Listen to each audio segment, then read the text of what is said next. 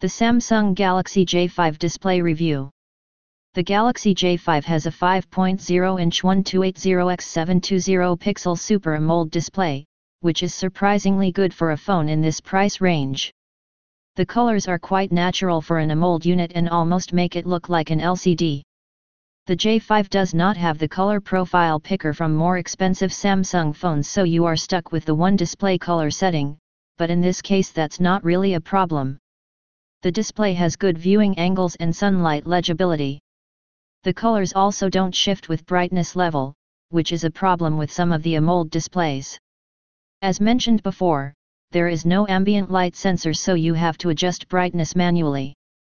Samsung has included an outdoors mode, which boosts the brightness beyond the normal max brightness and also increases the gamma level to make the display more visible outdoors. The touchscreen works perfectly fine but has only 2-point multi-touch support, which is perfectly fine for most use cases.